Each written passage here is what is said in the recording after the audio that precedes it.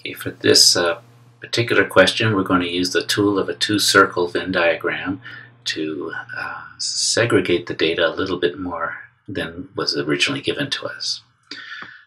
As we look over this, we know we only need two circles because we're given two types of categories. We've got the dog owners and we've got cat owners out of the total 90 pet owners.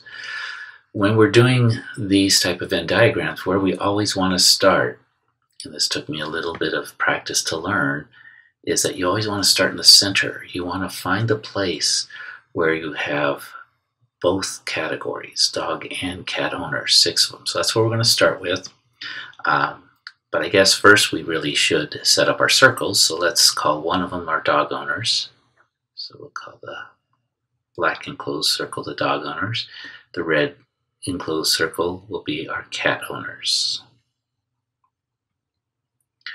And so these 6 that own both a dog or a cat, dog and a cat, that's overlapping area, so the 6 go here. As we work backwards, we see that we had 49. We have 49 cat owners, so the red circle contains a total of 49. We've already accounted for 6 of them, so what we have is 49 minus the 6. And that's going to leave us with 43 cat owners over here.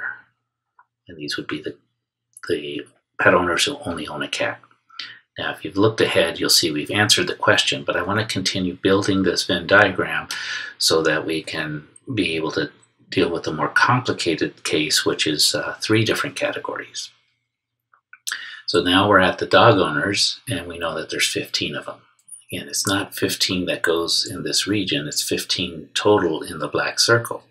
So we have to take our 15, subtract off the 6 we've already counted, right here in the middle, and so that's going to leave us with 9. And when we add these 3 together, 43 plus 6, that's giving us 49. 49 plus 9 is going to give us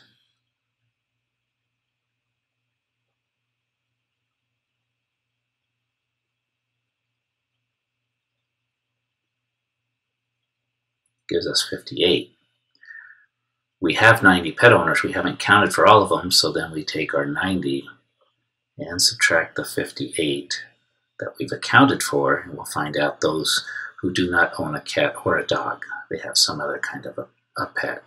So when we do the subtraction here, we're going to see that we get 32. Okay. So 32 are out here. Getting back to the question that was asked, and sometimes they'll ask more than one, we're asked how many own a cat but not a dog, and that's going to be these 43 right here. So the answer to the question is 43. But we also could have answered the question how many pet owners don't own a dog or a cat, that would be 32. How many only own a dog, that would be 9. Of course, they gave us how many own both in the beginning, but you see that once we get a Venn diagram set up, we can answer multiple questions